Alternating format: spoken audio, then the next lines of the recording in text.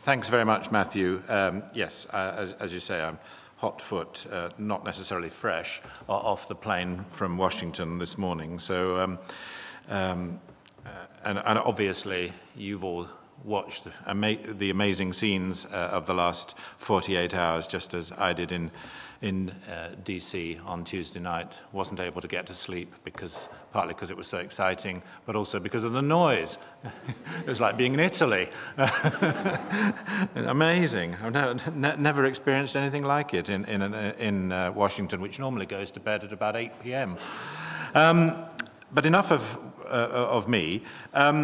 I'll introduce each of the speakers as they come up in turn, and I'm going to start by asking Stefan Halper perhaps to defend his prediction, but also to talk about the results. Stefan is the director of the Donner Atlantic Studies program at Cambridge University, and he's a former advisor in the Republican administrations of Nixon, Ford, and Ronald Reagan.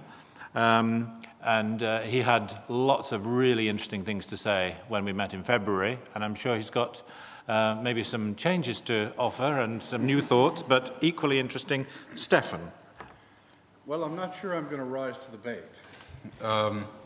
I think that certainly when we met in February, we had reason to ask who was likely to win this election, and it looked a lot like a very, very tight race, and McCain, of course, seemed to have a more experienced campaign staff. But a lot of things happened on the way to the bank. The interesting thing is that the country itself has come through an incredibly difficult decade. You had the impeachment of Clinton, you had the recount in Florida in 2000, 2 wars, economic collapse, and of course, Mr. Bush, who has squandered a remarkable opportunity in the last 8 years, surrendering moral authority and global status. So it's been a very tough go. And what Obama was able to present, it seems to me, in this campaign, was a highly focused and virtually flawless campaign in terms of management, message, staff, and impact. And his message was clear. It was change, and change was very much a wind, as he said, a righteous wind at his back. And how this skinny guy with a funny name and an exotic background managed to overcome all of that to present America with an opportunity for renewal, rediscovery, reinvention. This is one of those stories that comes along once in a generation. Was the McCain campaign, did they lose it? Which is, of course, a question on the table. It was a difficult campaign. There were difficulties within the staff. The candidate was erratic. There were specific incidents, as in the time when they suspended the campaign, when they selected Sarah Palin, when there were other difficulties that one could say this campaign was not as clear and as compelling as it could have been. I would just add that as we enter this transition period, expectations are very high, and the prospect of delivery are not nearly as good as people think. This is an administration hampered by limited funds, and a large portion of the electorate, particularly white and male, which are not on board with this new administration. You can see it in the voting statistics, which we'll discuss, I think, a little later. It doesn't mean they can't be drawn to this process, but Obama has to govern from the middle. And I would just say that selecting Rahm Emanuel as the White House Chief of Staff is probably not the best first step. And I'll end it there. Thank you very much, Stefan. Next, I'm going to turn to Stryker Maguire. Stryker was for many years the London bureau chief of Newsweek. He's now been elevated to even more exalted status within the magazine as a contributing editor. He's at least as familiar with Britain as he is with the United States. He's a great observer of both countries and in a terrific position to make comparisons. But I don't know what he's going to say. But now's the chance to find out. Well, the first thing I would say is we were reminded of our predictions as just now, and this is one prediction that I'm pretty happy to have been wrong about. The fact that my prediction was that McCain would win narrowly. I think it's, part of it is that a lot of time has passed since then. It was actually a very different moment. We're going back to a period right after Super Tuesday. At the time, of course, Obama and Hillary Clinton were running neck and neck, and it was quite a remarkable battle. Also at the time, the McCain, who was the apparent nominee, was actually quite a different McCain from the McCain at the very end of the campaign. And so I think two things happened, at least from my perspective, sitting way over here. One was, as Stefan has just said, the Obama choreography was just superb. I mean, the way the campaign evolved over time and the way we came to know Obama over time was quite remarkable, beautifully choreographed, and ending, I think, with the magnificent bit of choreography of that huge scene in Chicago on Tuesday night with the largest crowd that had ever, greeted him before during the campaign. And from the convention onward, the convention at the end of August onward, I kept thinking, when's he going to let go? When are we going to see, the fiery orator? And of course, we didn't see that because he needed to be cool and calm. He was appealing to a fairly narrow band within the American electorate. A black candidate in America simply, for worse, obviously, does not have the right to behave in the same way as a white candidate in America. Has to be more restrained so as not to be accused of sort of being uppity. And I think that his demeanor was incredibly reassuring. Meanwhile, after the Republican National Convention, I think that it was apparent to all of us watching that John McCain was really just falling apart, and so was his campaign, and he became almost a caricature of the angry John McCain that we had been told about. And I think it was partly because he was forced to select a vice presidential candidate he wasn't entirely comfortable with, but I also think it was because that's the way he is. And in the end, I think that helped people make the decision between a cool, calm, collected, presidential-seeming individual and somebody who just seemed to be somebody from another place and time. Thanks, Stryker. I'm very much reminded of the comment that Obama made at Denver at the convention in whenever it was, August. When he said, I'm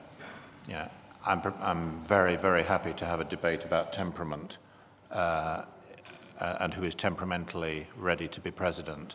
And I think what you said absolutely bears that out. Candice Allen, on the end of the panel here, is a writer, a novelist, though she's, as she rather charmingly says here, she's put her novel on the back burner for the last year, and the reason for that is known to all of us who know her, which is that she's been fantastically active, both here and in the States, in the Obama campaign, a a tremendous source of information and contacts on that, for that campaign for some of us.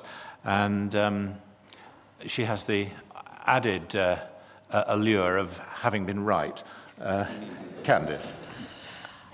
Actually, it's not a year. I decided to actively support Barack from the 10th of February of last year. I decided that he was not going to be president because of something I didn't do. And so it has been 21 months, and I must say I am tired. When I made my prediction after Super Tuesday, which was that I thought that Barack would win if he got the nomination. This was after I had spent a week in New Hampshire. And also, I spent 20 years organizing, running film sets in Hollywood, so I do know something about organization. And I was already just completely flabbergasted by the level of organization within the Obama campaign. And here, we had Iowa, I was in New Hampshire. Yes, we lost New Hampshire, but I was around a lot of white people who were making a move. And I was feeling, and then we had Super Tuesday, and this thing that was designed for anybody who had the presumption to think that they were going to challenge Hillary Clinton. There was no way they would have the money and the organization to do 23 states at once. And the Obama campaign stayed neck and neck.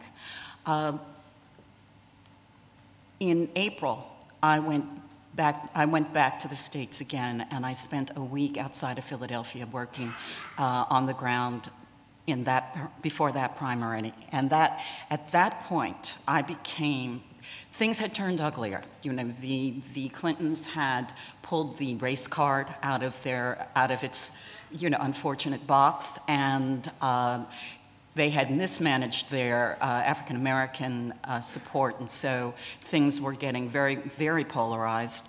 And I became very aware that America, these things that I had thought might possibly be looser, the binds of the American character and history that I thought might be looser was still very, very tight. And although my commitment did not diminish one iota, I did not allow myself to think, regardless of what the indications were, that, as I said, I wrote a long article on the challenge that Barack Obama presented to the American electorate for a German publication. And in translation, the title was Obama's I said what Barack Obama asked of the United States. Their title was Obama's Zumutung, which is Obama's presumption. And we were continually confronted with the fact that the notion that this eminently able, intelligent, gracious, charismatic candidate, for him to think that he was equal to the task of leading all the people was a presumption. And at the end of the article, I said, will America vote for its future or with its past?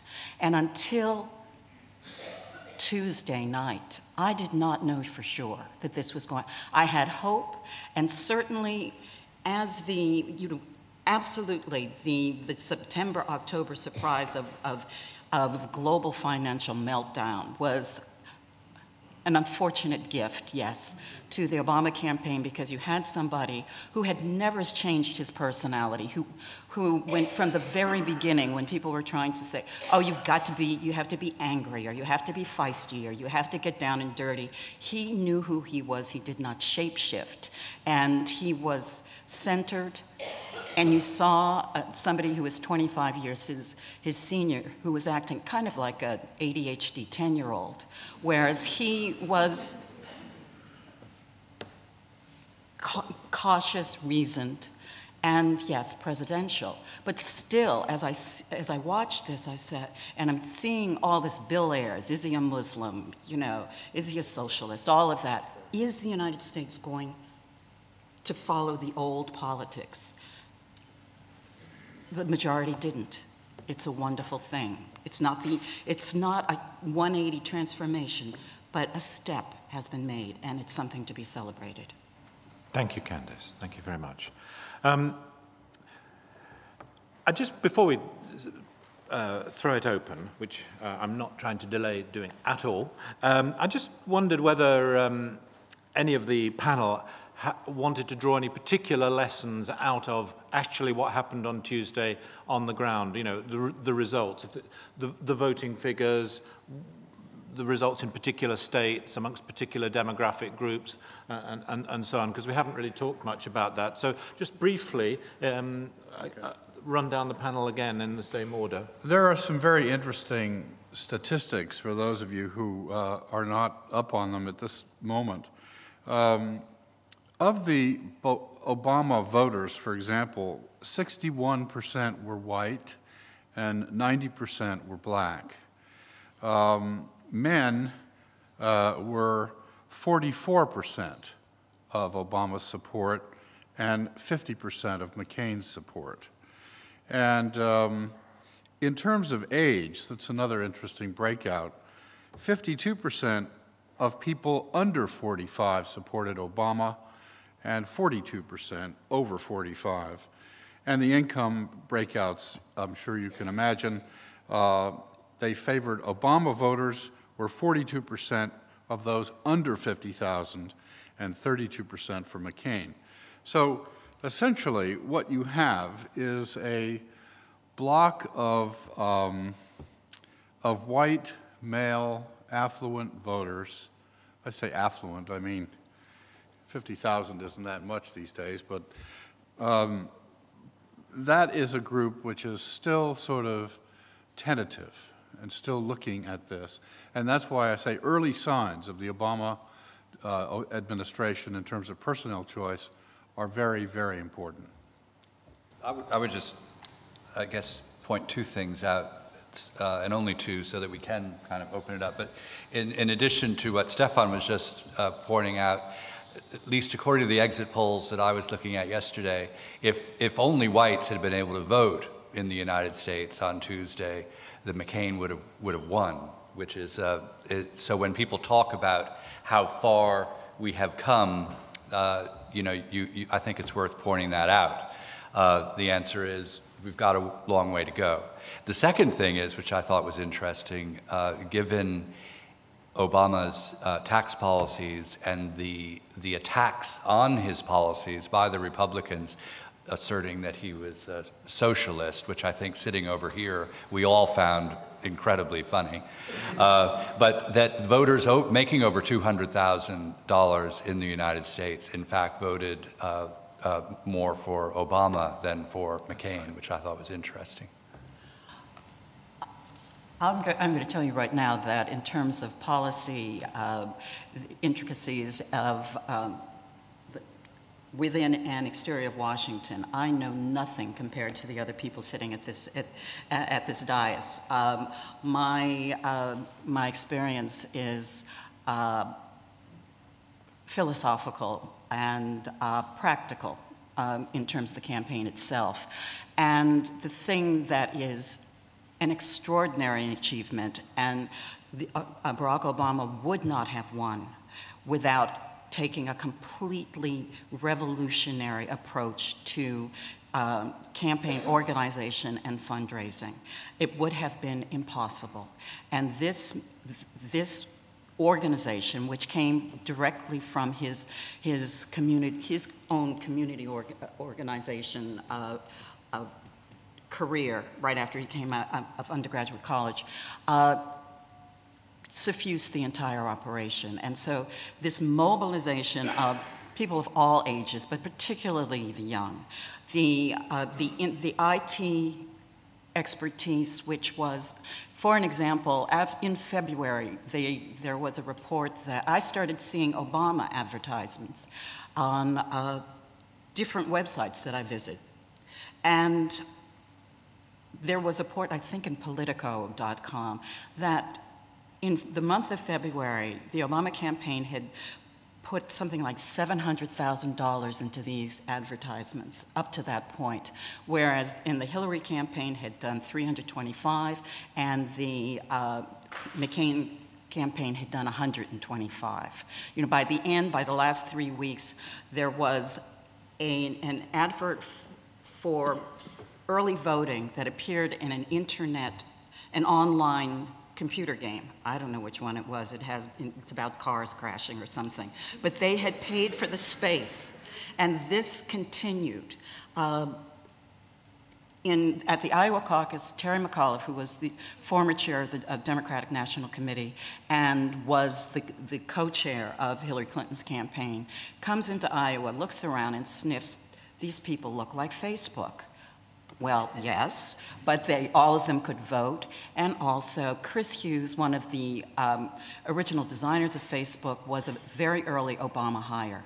And this just it has changed the face of political campaigning in the United States, certainly. And I think people all over the world are looking at this. And I went to a conference on opera and society a few weeks ago and was talking to the director of Scottish Opera about using some of the Obama campaign approach to getting small donors involved for their opera company. It is an amazing thing. And to connect what Stryker said and what Candice said, I mean, the fact is that amongst white men under the age of 35, Obama did win. Young white men voted for Obama. White men of, dare I say it, our generation didn't. I'd like to just throw in one statistic which I thought was very interesting from the exit polling, and that is that if you look at the Obama McCain breakdown amongst the broadly defined racial groups in America, by and large, Obama did a little better with whites in general than John Kerry had done. He did better. He did a bit better amongst black voters than Kerry had done. I mean, he pushed up what was, I think, 89% of blacks voted for Kerry, 95% voted for Obama. But the big change was among Hispanic voters. And if you look at the figures there, you will see that the Hispanic vote for Kerry, which from memory was, I think, 53 or 54%, went to 66, 67. And that's a lot of people, and it's a lot of young people, and it's a it's a burgeoning demographic in America, and America will become a majority Hispanic nation within this century.